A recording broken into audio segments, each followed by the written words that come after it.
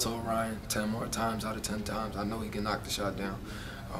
Basically just rebounding and coming up with some more effort plays. I think we could do better than that. We'll go back and look in film and see like those a couple more rebounds we could have got, and things like that, small things. I'm not too bad on anything really. The freshman thing tonight, like I said, our first 2 games we didn't see too much of adversity, and we saw that tonight.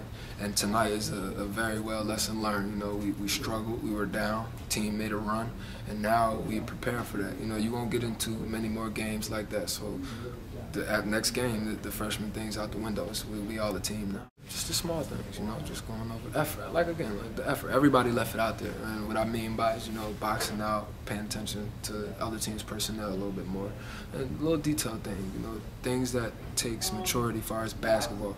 And we'll be fine. I'm very confident going into Texas. I know I can't wait. I know these guys are hungry.